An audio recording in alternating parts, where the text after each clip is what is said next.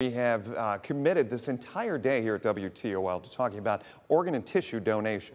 Yeah, it's a really important topic, something that you really should plan for. We talked about having that conversation with your family so everyone knows your wishes and what you would like done. And also, we've been talking a lot about the appreciation for that gift should you be lucky enough to receive it. So we continue our virtual Donate Life Green Chair Sit-In. And we've got Donerik Black who's joining us now. Donerik, we understand you received a life-saving organ donation. Tell us a little bit about your story.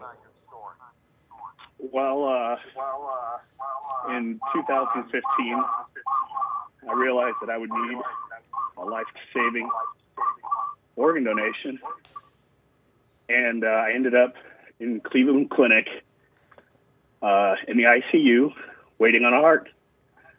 I spent 49 days in the ICU, and it was getting pretty desperate there for a while. They had decided that they were going to give me a total artificial heart, which means they would remove my heart, put a fake heart in, and hook me up to what can be considered a generator just to keep me alive, because there hadn't been a lot of donations that month. And fortunately, I was able to receive my gift of life on February 26th, which was one day before my 45th birthday. And you consider your heart donor your hero. You are thankful that this person kind of entrusted you with their heart, and you're thankful every day, is that right? Every single day. I mean, I don't have a bad day.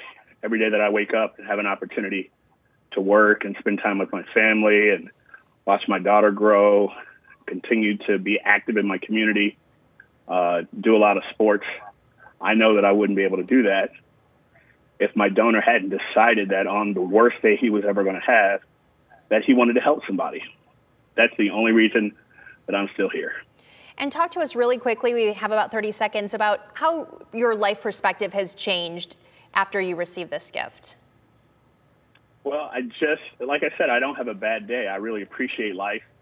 If it wasn't for Donate Life and the work that they do, along with the American Heart Association and other organizations who donate their time, energy, and efforts to making sure that people like myself have an opportunity to receive the gift of life, I wouldn't be here. So every day for me is a blessing, and I just look forward to opportunities like this to talk about the important work that they do.